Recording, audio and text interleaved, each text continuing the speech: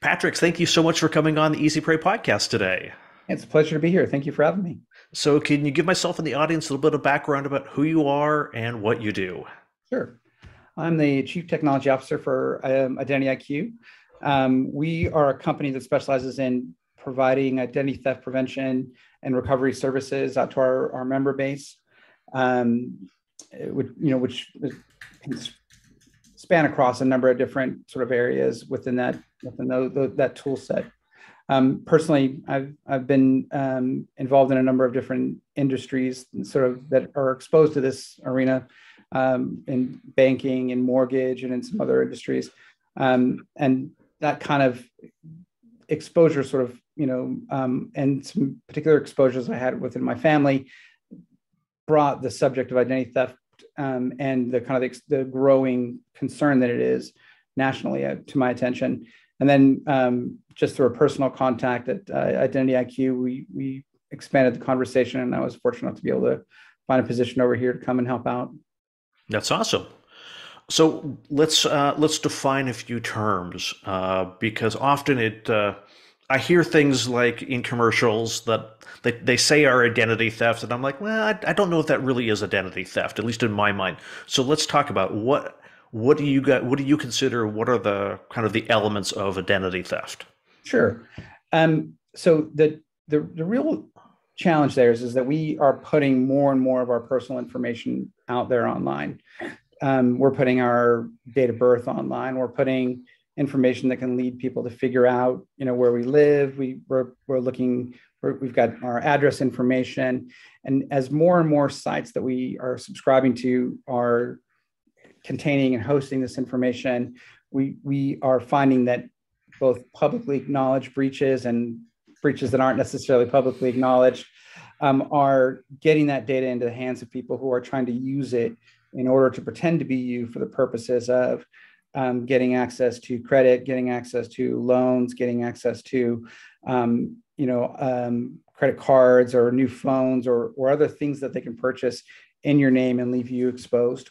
So when we talk about identity theft prevention, what we're really talking about is spotting the scenarios where someone's gotten a hold of that information and is now using that information to try to obtain for themselves something in your name. Usually, obviously, financial is the key thing that we're trying to get there. So would you consider someone finding credit card data on the web and using, a card that's been issued in my name by me intentionally, but they get the card number and use it? Do you consider that identity theft, or is that just kind of credit fraud? I suppose it could be credit fraud, but it could also be used as a scenario where that credit card number can be used to authenticate you somewhere else. So I guess it depends on how it's used. But either way, you're in a scenario where someone has utilized some aspect of your identity to get access to purchase things in your name, or to open credit lines in your name. And oftentimes you can use a credit card number as an identification mechanism, or you can use it to open up another credit card, or you can use it for these other types of things that can secure it. In general, we think of someone's got your credit card and is spending money as being just credit card fraud, and Yeah. Visa and MasterCard have programs for that. But it does kind of, there is some crossover in there, and there can be some bleed in. Yeah, I always cringe a little bit when I hear credit card Yeah, fraud being considered identity theft because it's like, yeah, well, that's opportunistic. They don't really know who I am or know right, anything about me. It's just a credit card number that they're just trying to use sure, yeah, and that sort of thing. yeah. So let's kind of cover the basics here. So how does identity theft actually happen? What are kind of the elements of that? Oh, there's every day there's more kind of approaches and different mechanisms that people are using. We find things from everything from somebody getting hold of your name and address, and then submitting a change of address in your name and redirecting credit offers to a PO box, and using those credit card offers to open a credit card in your name and get approval. We see things like like a SIM swap. Somebody gets access to information that maybe you use to your security questions that you put on Facebook. Somebody gets a hold of that, or gets into your Instagram account and gets those, and maybe you then calls your phone provider and says, hey, I want you to switch my phone over to this other SIM card. And now they've got text messages coming in that they can use to authenticate themselves at your bank or at your credit card company. We see things, like just getting enough basic information about you: social security number, name, address, date of birth. Getting those types of pieces of information can enable someone to open loans in your name, to apply for credit in your name, to buy a car, buy a phone, things like that. So there's just a wide variety of different approaches and tactics that people are using, and every day there seems to be a new one. So speaking of new ones, what are kind of those emerging trends? Where do you see things becoming less common, and where do you kind of see things going? SIM swap's a new fun one. So I've had a family member pretty recently get exposed to this, and that's what I mentioned before, where somebody managed to convince the phone company to change your phone number, to change your phone number to redirect to a different SIM card.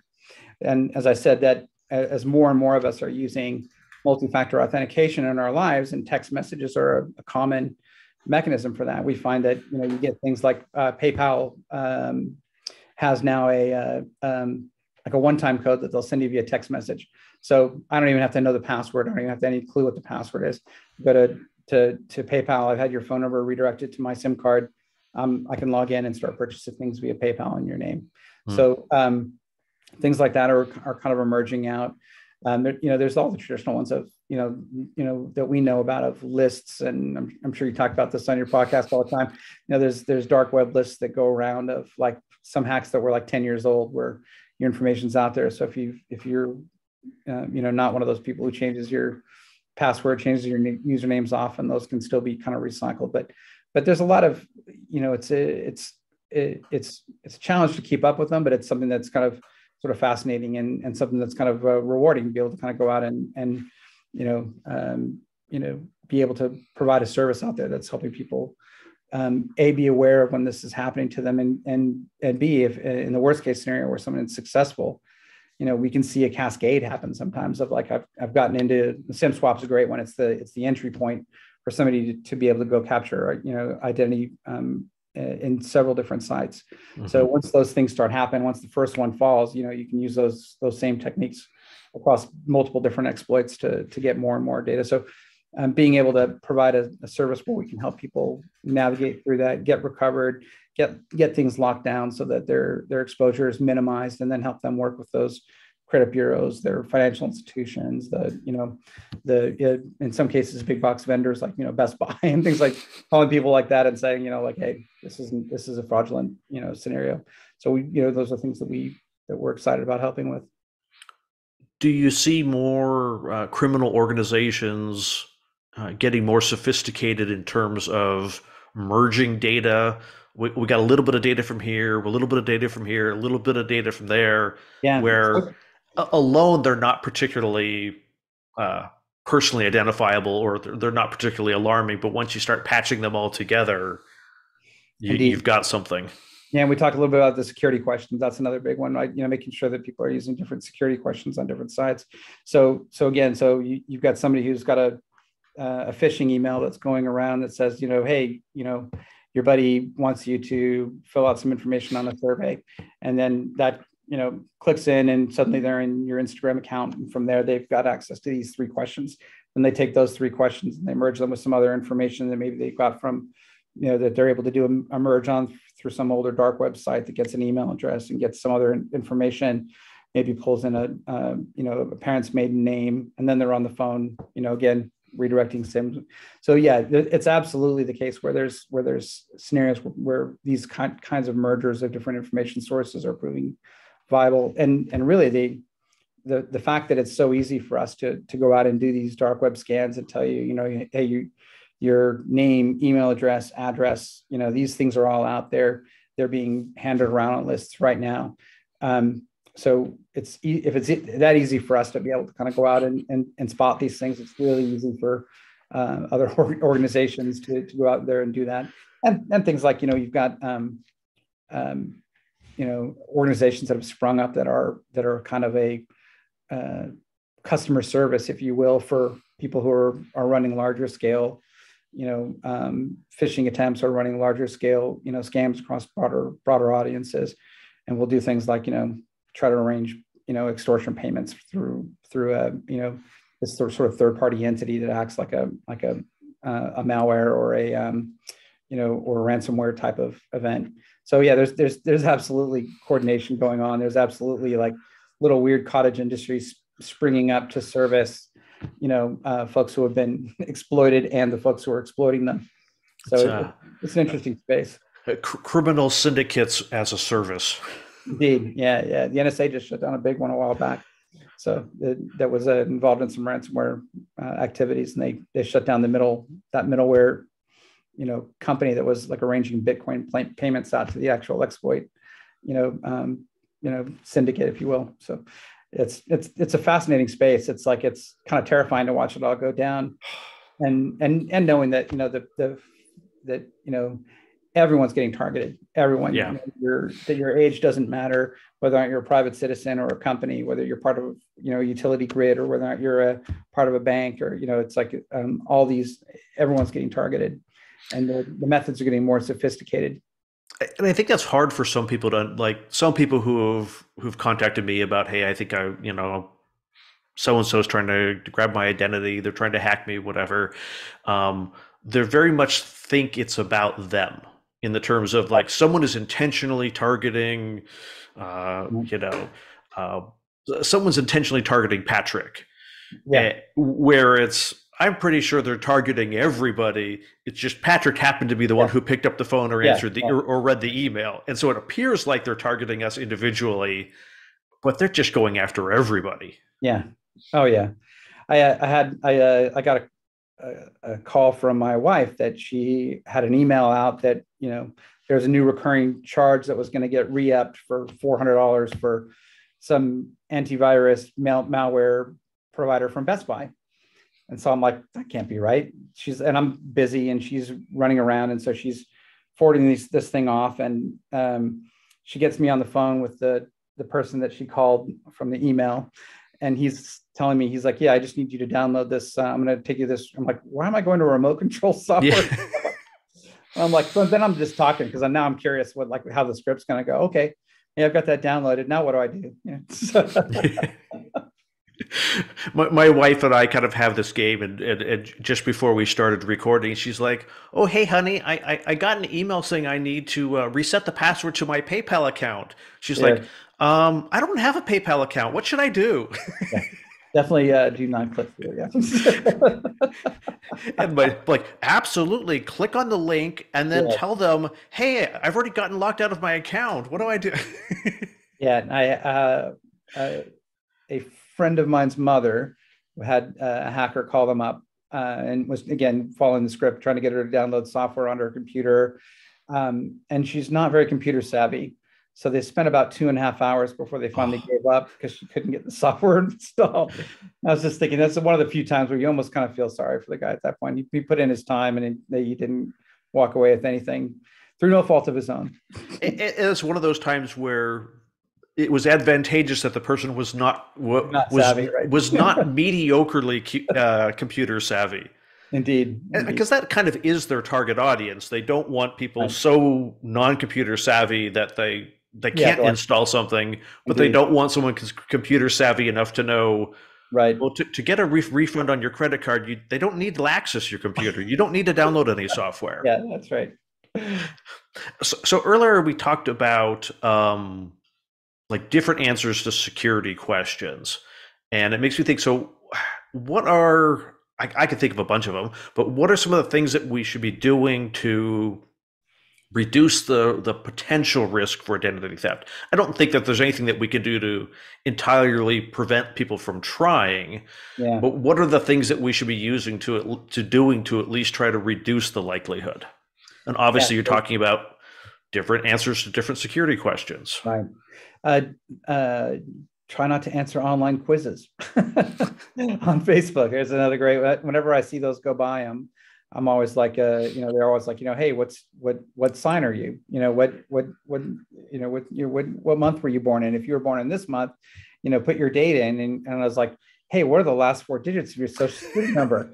Like, there people will get in a comfort zone and start handing out information online pretty quickly.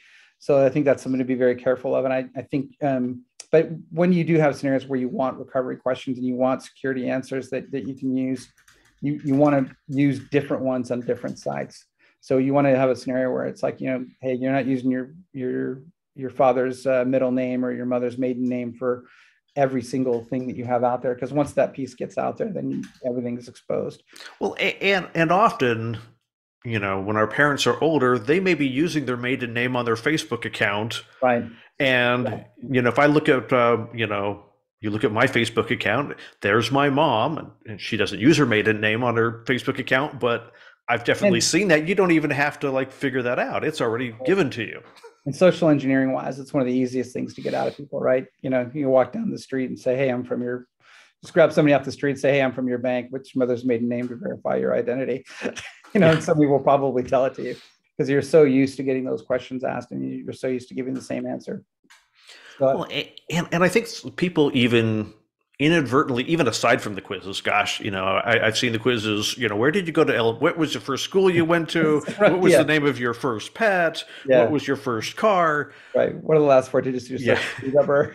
What's your home address? But those are sometimes things that people share, inadvertently outside of the quiz. They're just reminiscing Yeah. about their first car. And it's like, Oh, oh, no, no, no, don't do that. Don't do that. right. Yeah, you're on a forum here with like hundreds of people looking at this, and most people aren't super strict around locking down like who has access to their posts, who can see them. Yeah. So those are the kinds. You're absolutely right that people will routinely and casually hand out very very sensitive pieces of information without giving it much thought, unfortunately, and that can be again combined with other bits of information to really get relatively unfettered access to Yeah. your identity and use it to do all sorts of things. I think another one is like so we talked about security questions. Another one is just the obvious one that we all talk about all the time, which is don't click on something that gets texted to you. Don't click on something out of an email. If you get Yep. an email from your bank that says click here to change your password, don't click on it. Go to your bank website directly. If someone's asking you to take a quiz, don't click on the link out of the text message if the number's coming in from some, just distrust every link that's sent to you all the time. It's like it just needs to get it ingrained into people's bones until we stop sending people links to click on. Yep. Yeah. I know one of the things that I tell people is if you're in the U.S., make sure that you have the U.S. Postal Service informed delivery Yes. turned on, and that's Yeah. where the U.S. Postal Service will scan your mail, the outside of it, not the Yeah. inside, and on a daily basis tell you what's getting delivered. And I've Yeah. heard of scammers like setting that up for houses that they're targeting so Yeah. that they can get A uh, list of what's getting delivered. Yeah. they get Yeah. the list of what's being delivered. That way they know the day to go in to steal the credit card offer or the billing statements. Yeah, it's one of the reasons that our company and some others do also provide the NCOA, the International Change of Address lists out as well, so that we can give you an alert if someone's trying to change your address. It's like it's one of those things that's relatively easy to do without causing any undue attention. Is to put a change of address in for Patrick. Hey, I used to live at this address, now I live at this address. Now all the credit cards are over there. It's super easy to do. These things get done in bulk, by groups that are just seeing what they can do to try to change these things and get something out to there. And the boxes get shut down and all that stuff. But it's just a cyclic pattern of one particular attack, profile or vector. Yep. So once someone has collected the personally identifiable information from us, whether they've gone on the dark web, they've dumpster dive through our trash, and Great one. Yeah. Shredders are really important. Don't throw out if people just take the credit card offer, without even opening it and huck it into the trash. And that's a great way for someone to go get a really nice credit card offer. yep, I'm a big fan of shredding anything that has the name of a company that I do business with, Yeah. or my name on it. Right. Which Absolutely. means I pretty much shred everything that comes in. Yeah. Yeah. It's a good practice. So once someone has gotten that personally identifiable information, name, address, phone number, maybe they've gotten our social security number, mother's maiden name, what can they do with that information? Well, like I said, there's a number of different paths they can take with that. There's, with just a few pieces of those information, we can open a credit card in your name. We can go out and obtain a loan in your name. We can, if you can guess at a couple of security questions and have a little bit of address or personal information, there's the SIM swap thing, where, again, we can get access to your cell phone authenticate, your text message authentications. There's car. I mean, there's the reason that most people in this industry look at credit alerts and credit scores as a means of doing this, because the time people's information is floating around in giant buckets of information from the big Yahoo hikes of of the early 2000s to the credit bureau itself. An Experian got Yeah. had a data dump. Other folks have had again, published and unpublished. Your information is probably out there. It's probably sitting in a list somewhere. It's probably getting handed around. It's probably getting resold. But when we say we're preventing it, what we're really doing is we're making sure that the minute someone tries to do something with that information, that's the key bit, and that's the point at which your information being out there actually means something and is actually dangerous to you in terms of your time, your finances, your reputation. All those types of things can be hijacked. So in a number of ways, creating Facebook profiles is a means to go and do social engineering on your friends. Creating Instagram profiles to go out and do, the one I was just seeing the other day was one where people get access to one person's Instagram account, do a slight rename on it, start messaging all their friends. Something I was hinting at earlier, where someone says, "Hey, I want you to answer a survey about me. I'm going to send you a text message in a few minutes." And so then you get that through your Instagram Messenger. And then a few minutes later, you see a text message, but it's not from your friend. It's just from like, oh, okay, there's my survey link. And you go click it, and then your Instagram profile is compromised. And Wow. then now the jumping off point for the next set of compromises. And again, you've got security questions. You've got other things that can be then used and collated with other bits of information.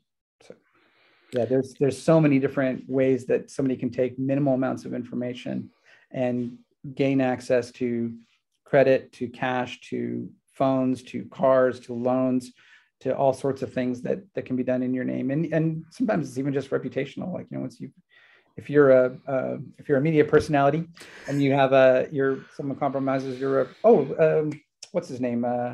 CEO of Twitter. He got Yep. Dorsey.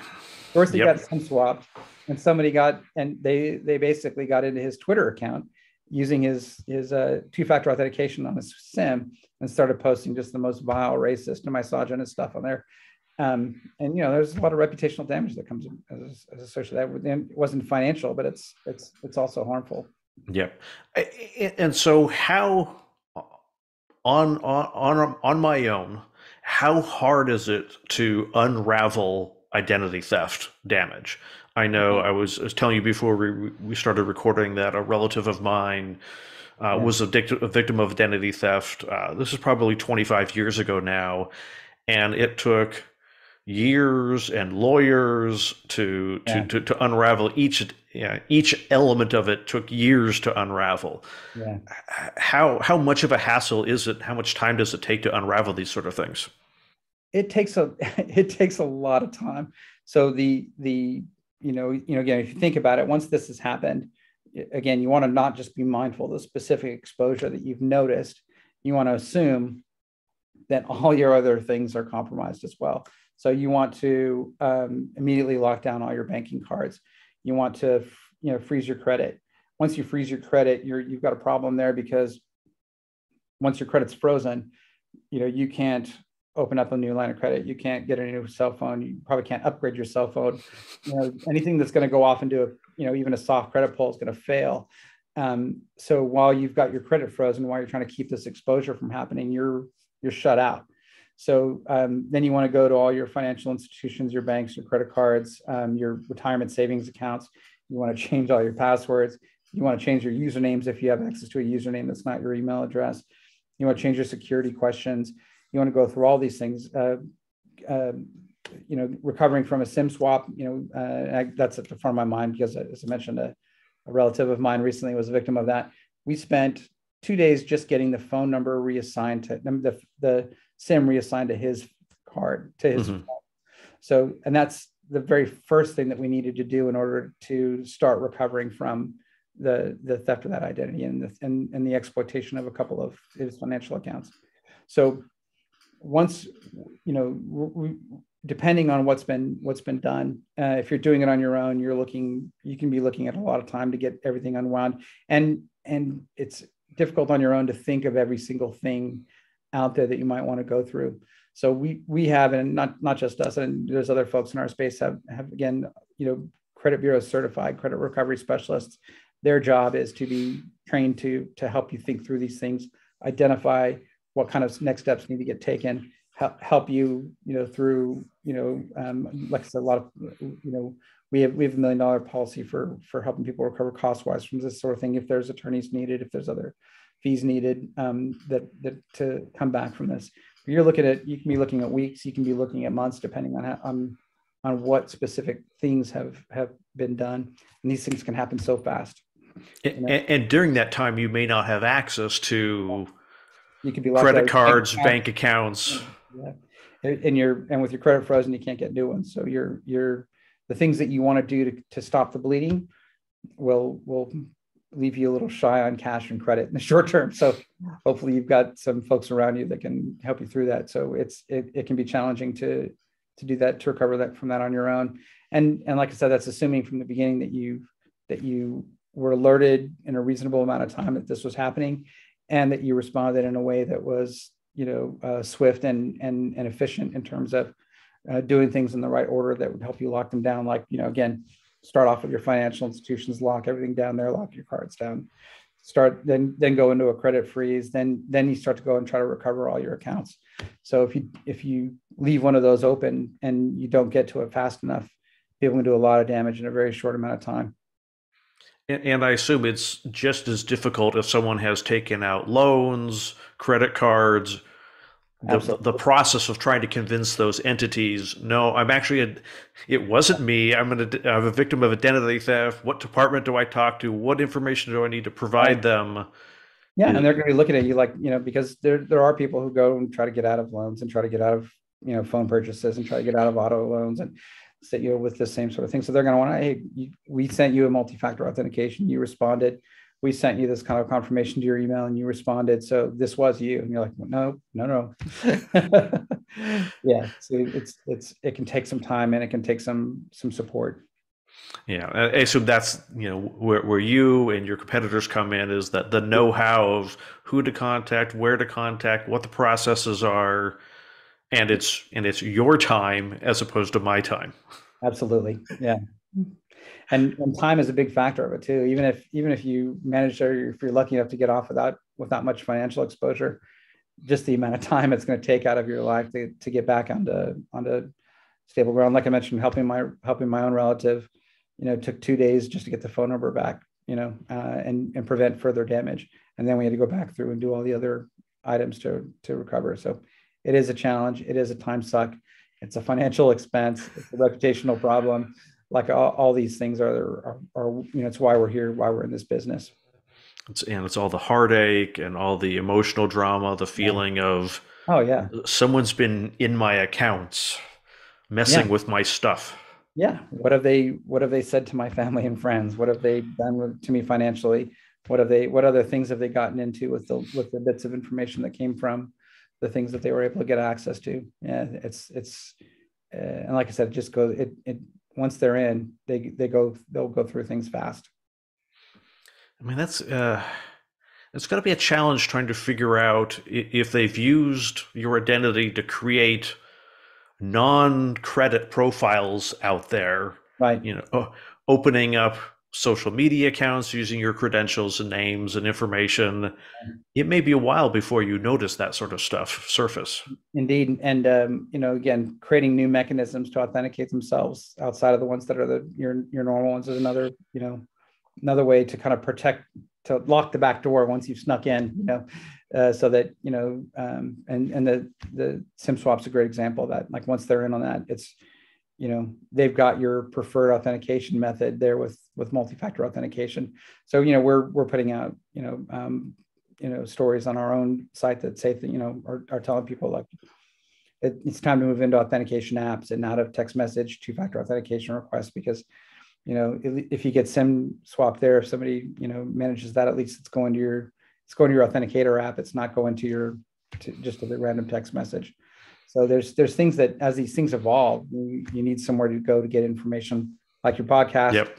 like our blogs, like and stories. You need to be able to stay on top of these things and make sure that not just you. Like for me, it's like I've got, we all have family members, both elderly and young, right? And both of them can be vulnerable to campaigns that are unfamiliar to them, in terms of SIM swaps, or in terms of fake credit offers, in terms of other things that people say, oh, this is great, I've got a credit offer here that's going to turn my life around, and Yep. it's not a credit offer, and it's tricking people into giving out the kind of information you would need to get a credit offer, but really you're just handing your information off to somebody.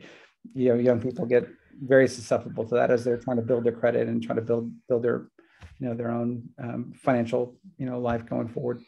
It's unfortunately those that are most vulnerable and precariously on the edge are the most impacted by identity theft. Right. Yeah. That their ability to be able to recover and to, freeze all my accounts. I've got these other accounts that I can live off while we sort this out. Right. Most people don't. Yeah. Most people don't have the buffer to live for a few months where their credit gets sorted out, and unfortunately, it's just not the case. I guess that would be one of those things that you can do to mitigate the risk, is make sure that you have money set aside. Yeah. Not necessarily all in one place. Right. Different parts of the mattress. Yeah. Not just under the mattress. Put some in the closet. Right. Put some in the kitchen. Some in the freezer. Somewhere. Yeah. So, are there any other parting wisdom that you want to share before we wrap up today? Yeah, I guess that just following up on that last thing too is that you not only want to be educated for your own sake and for your spouse's sake, you want to be educated for your parents' sake, and you want to be educated for your children's sake. I've got a 21-year-old and a 16-year-old, so I've got somebody who's brand new to the credit world, and I've got somebody who's about to enter into it. I've got elderly parents. My wife's got elderly parents, so we've got scenarios there where we've got folks who are at risk. We want to be educated to make sure that we're helping them and that we're able to provide them with some level of protection too, whether that's through a family plan, through something that like what we offer, or whether or not it's getting in their own account, or through what are some of the things our competitors are offering as well. But you want to make sure that you want to put your own mask on first on the plane, yeah. But you want to definitely help the little ones out and help your parents out, and any other relatives you have in your sphere that you want to make sure are protected from this. Awesome. So how can people find out more about the company and the blog? Sure. IdentityIQ.com is our website. And,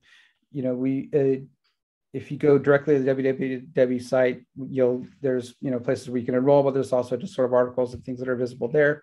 That's probably the best place to go and get some information about what kind of plans we offer, what kind of services we offer, as well as just a sort of a view of, the kinds of things that you're telling your audience as well. What new things are popping up? How do we protect ourselves from it? How do we recover from it? And what kind of tools should we be looking at to do so?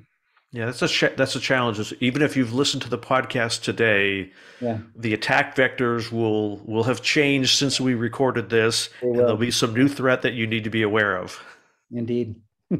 Patrick, thank you so much for coming on the Easy Pray podcast today. Great pleasure. Thanks for having me.